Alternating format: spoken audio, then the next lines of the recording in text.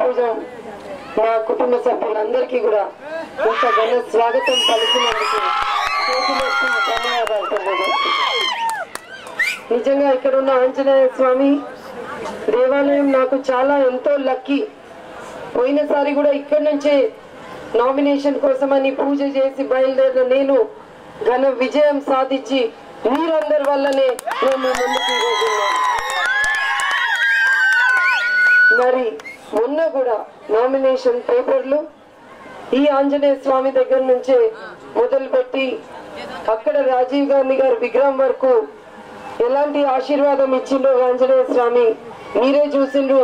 అదంతా కూడా ఈ యావత్ కోదాడ్ నియోజకవర్గ ప్రేమనే నన్ను ఇంత దూరం తీసుకొచ్చినందుకు మీ అందరికీ కూడా నేను ధన్యవాదాలు. నిజంగా నా అదృష్టం మీరందరూ కూడా నా అక్క చెల్లె తమ్ముడు అన్న పెద్దనాన్న అత్త అందరూ కూడా నన్ను ఆశీర్వదించినందుకు మీకు ధన్యవాదాలు తెలియజేసుకుంటూ మరి ప్రజాకూటమి అభ్యర్థిగా మీ ముందుకు నేను హస్తం గుర్తుతో రేపు పోటీ చేయబోతున్నాను. మరి ఇక్కడ ఉన్న మన ఊరు పొంటి ఉన్న డ్రైనేజ్ కాలువ సమస్య పోయిన 2014 ఎన్నికల్లోనే మన లిస్ట్ లో ఉండింది. అది నిజంగా ఆ రోజే చేస్తాం అనుకున్నాను. తెలంగాణ ప్రభుత్వము మన కాంగ్రెస్ పార్టీ వస్తుందని గట్టి నమ్మకంతో చెప్పినాం. ఈ డ్రైనేజ్ ఊరి మొదటి నుంచి చివరికి ఉన్న ప్రాబ్లము మనము ఇక్కడ అదే కానీ ఇంకా శాంక్షన్ ఇక్కడ రావాలి.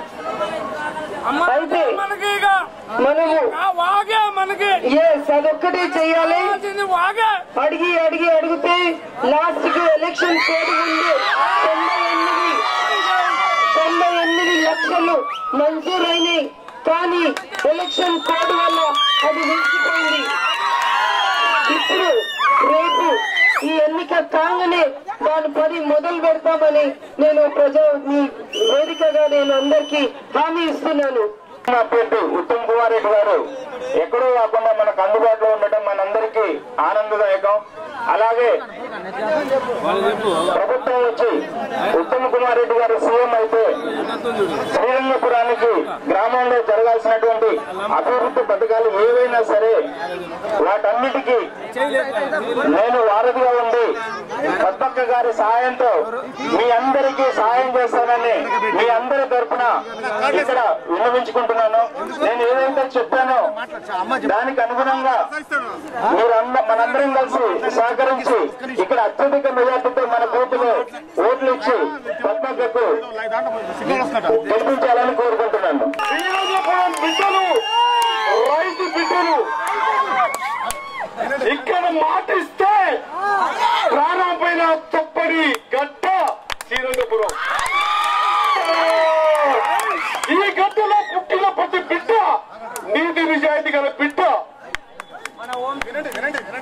ఈ రోజు మన ముందు వచ్చిన మన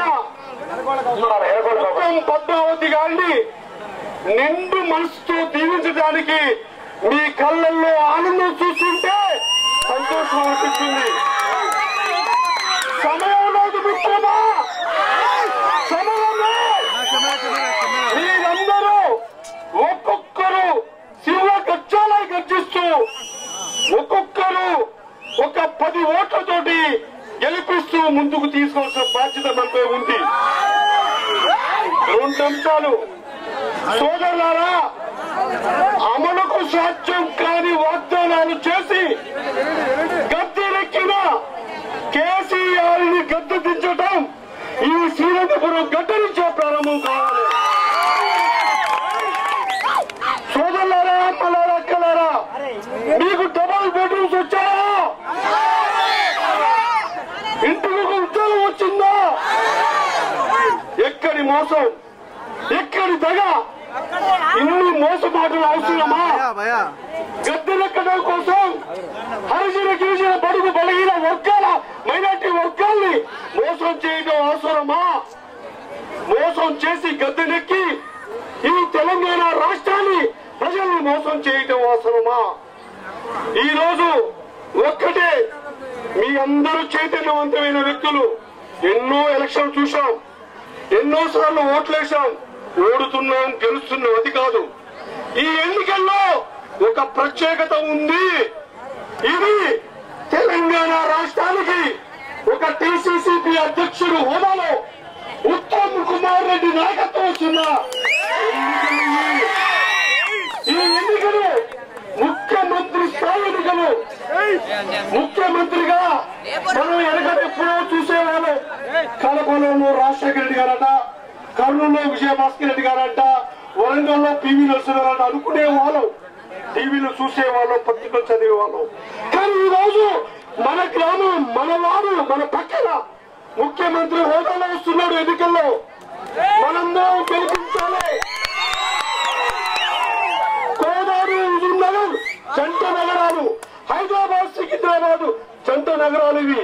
ఇక్కడ మనం గెలిస్తే ముఖ్యమంత్రి ఇక్కడ పద్మావతి గారు వాస్తవంగా ఉన్నత చదువులు చదివి ఉన్నత విభ్యాసం చేసి రాజకీయాల్లో వచ్చి ఏదో చేయాలి, నా కోదాడిని గొప్పగా ప్లాన్ చేయాలని వచ్చారు. పాపం దురదృష్టం, గెలిచారు కానీ గవర్నమెంట్ లేదు. ప్రభుత్వం లేకపోవడం వల్ల అభివృద్ధి పనులు కావు, మీకు తెలుసు. ఈ రోజు మన ప్రభుత్వం వస్తుంది, ముఖ్యమంత్రిగా మనం అవుతున్నాం, మనం అనుకున్నది సాధిస్తాం, పనులు చేస్తాం. ఇక 2 అంశాలు. కాంగ్రెస్ పార్టీ బలం, నీతి నిజాయితీ గల కార్యకర్తలు. 2, క్రమశిక్షణ గల తెలుగుదేశం, నీతి నిజాయితీ గల తెలుగుదేశం, వికాసైన తెలుగుదేశం. తెలుగుదేశం అంటేనే క్రమశిక్షణకి మారు పేరు. తెలుగుదేశం జెండా ఒంట్లో ఉంటే ఈ రోజు రక్తం ఉరకలు వేసే జెండా. ఆ జెండా మనకు అందరికీ. 2, కమ్యూనిస్టు పార్టీ, నీతికి నిజాయితీకి క్రమశిక్షణకి మారు పేరు కమ్యూనిస్టు పార్టీ. నమ్మిన సిద్ధాంతం కోసం ఈ రోజు భుజాన జెండా వేసుకొని కాలం కాసిన జెండాని వినోని పార్టీ కమ్యూనిస్టు పార్టీ. ఇక 3వ పార్టీ కోదండరామ్ గారి నాయకత్వంలో విద్యార్థులు, ఉద్యోగులు తెలంగాణ సాధించడంలో కీలక పాత్ర వహించిన కోదండరామ్ గారి పార్టీ. ఇన్ని పార్టీలుంటే మనకి ఏంటండి, నాకు అర్థం కాదు. ఊరకలైపోవాలి, ఓట్లు గెలవాలి ఈ రాష్ట్రం. డిసెంబర్ 7వ తారీఖున జరగబోయేటటువంటి అసెంబ్లీ ఎన్నికల్లో Prajakutami బలపరిచినటువంటి Congress party, Telugu Desam, CPI, TJS అన్ని పార్టీలు మహాకూటమిగా ఏర్పడి ప్రకటించినటువంటి ప్రతి అభ్యర్థుల్ని గెలిపించుకోవాల్సినటువంటి బాధ్యతలో భాగంగా ఈ రోజున కోదాడ నియోజకవర్గంలోని శ్రీరంగపురం గ్రామంలో ప్రజాకూటమి అభ్యర్థిని పద్మావతి రెడ్డి గారికి, ఎమ్మెల్యే పద్మావతి రెడ్డి గారిని గెలిపించడం కొరకై ఈ రోజున భారీ ఎత్తున ర్యాలీ చేయనేటటువంటిది జరిగింది. ప్రజాకూటమి పరిపాలనలోకి రావాల్సినటువంటి అవసరం ఎంతైనా ఉంది.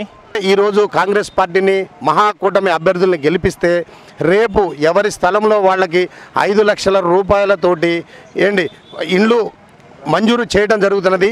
ఎవరి ఇల్లు వాళ్ళకి ఇష్టమైన రీతిలో నిర్మించుకున్నటకు మహాకూటమి తరపున హామీ ఇవ్వడం జరిగినది.